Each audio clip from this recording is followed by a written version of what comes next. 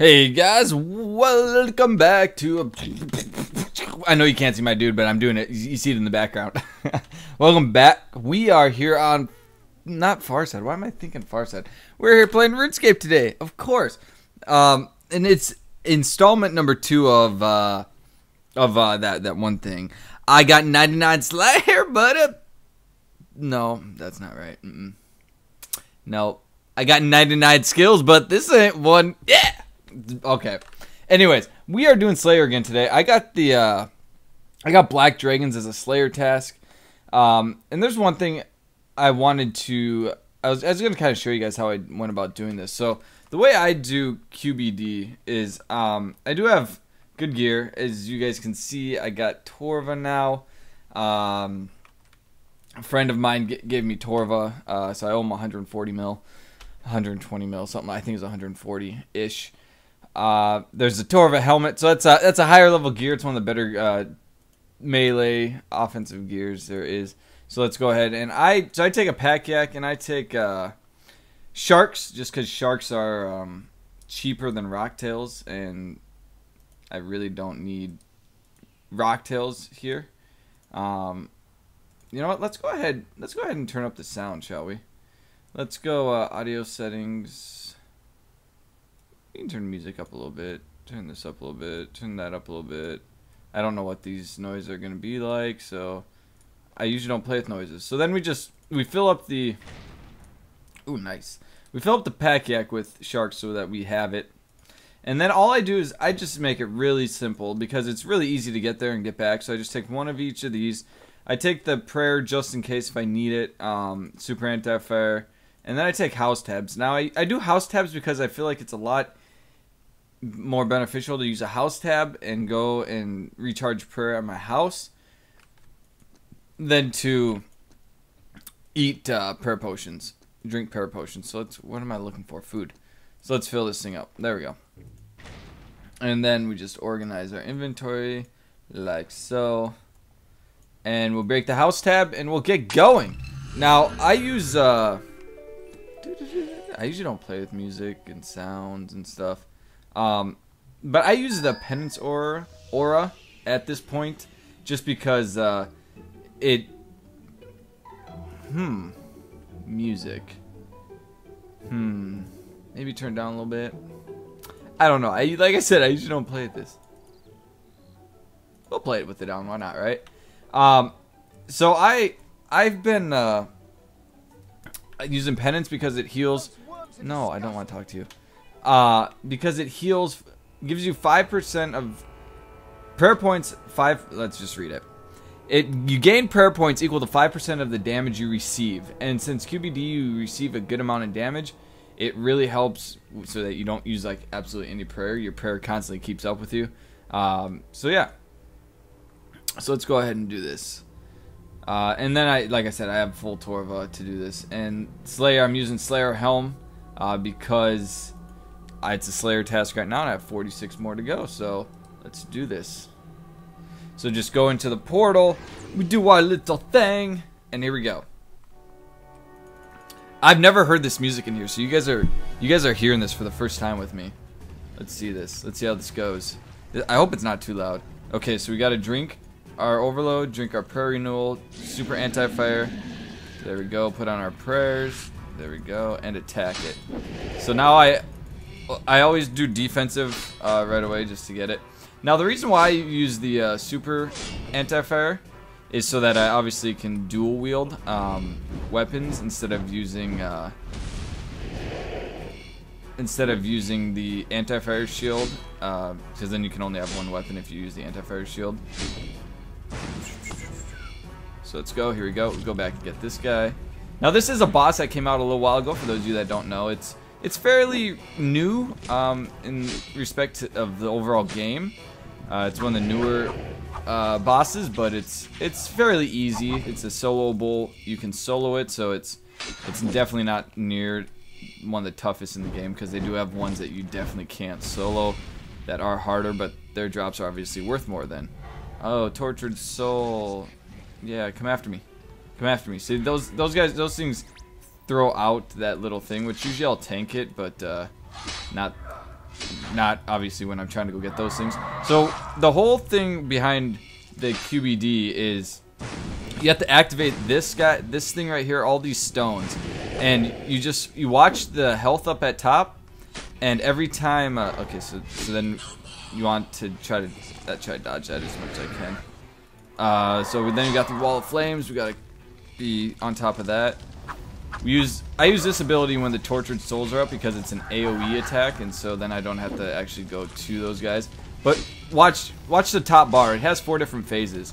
So at every phase, then I'll have to. Okay, I didn't activate my penance aura.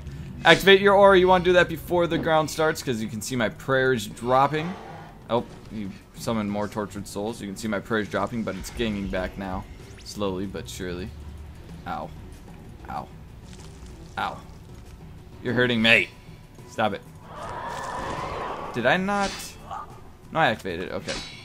So here we go. So we're back to fighting this guy. So then I activated 3 of the 4 so far, and I just got to activate all 4. So then we'll just use our abilities here and get this guy dead. And that's pretty much that. For those of you that don't play this game, just give you a ooh, don't die, don't die, don't die. Those are painful. Just give you a little heads up on, see if you get this, they'll all die, which is what we want. Okay, perfect. Yep. Oh, the tortured, yeah, they die too. For those of you that don't know what all these potions, so that, well, let me say that's the boss. For those of you that don't know, then we hit S right here, and it heals us by using the rest of our adrenaline bar. We can usually get 2 kills. Gosh, I haven't got any good drops. But we usually get 2 kills per overload. But what the overload does, for those of you that don't know this game, this overload is a potion that boosts your skill stats. So over here on the right side, we have our attack, strength. Our attack is how accurate you hit. Your strength is how hard you hit. Your defense is how high defense you have, so you can wear better gear and stuff. And it just boosts all those. The highest level in game is 99 to get to those, and the overloads are the strongest potion for those. And so it boosts it to 116 for 5 minutes.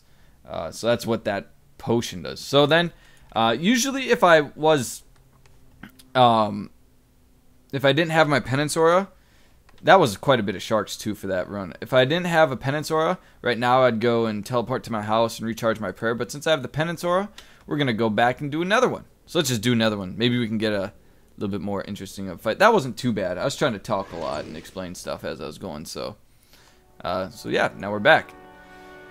So let me explain this real quick before he comes alive, or she comes alive. So like I said, you kill it with the top bar. Once that's down, each one of these will activate, and once you get all 4 of those activated, then that's the time when the kill is completed. So that's what we're trying to go for here. Oops, I need to turn on my prayers.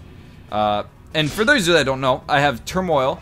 Turmoil is the prayer that will boost your attack, strength, and defense to be a little bit stronger, just like the Overload does, but it doesn't physically show it on the skill levels. It's just kind of a inherited thing where it happens sort of like did I not drink? I did. Okay. And the Soul Split gives me health back based on the amount of damage I give. So that's what that one does. And so those are why I use those 2 prayers. The Soul Split helps to keep my health up a little bit higher, so I don't have to eat as much food, while the Turmoil obviously is what it is, right? It just helps me kill it faster, and that's a big thing. And I hate these walls of flame because it's inefficient to dodge them, but but they do so much dang damage. So now we gotta go back and get the artifact. There we go. Go back and kill him. This is not too bad of a run. Actually, we're doing pretty good. See, and then we got these abilities that we do down here. Perfect. Boom. Do a hard hit. Uh-oh. Uh-oh. So now this is, on this stage, you gotta go kill this guy over here. The guy that's over here talking, because if you don't kill him in time, what ends up happening then is he'll like freeze you, and then it can be really bad. Like he can do a lot of damage.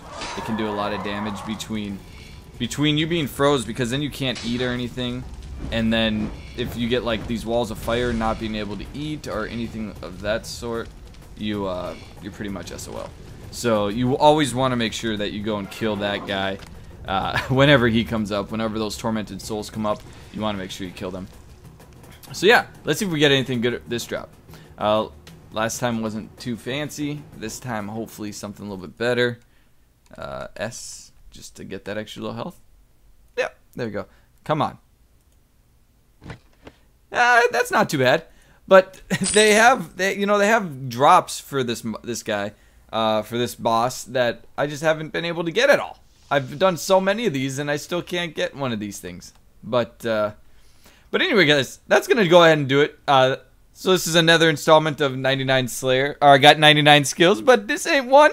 I got 75 Slayers, I think, since the last episode, which is good. Now I can do Kurdel's Dungeon, which is the highest level dungeon you can do in the game for a Slayer. So, yeah, we're going to keep doing this. Oh, I got 21 mil cash stack. I probably got about 2 or 3 mil worth of drops to add to that now.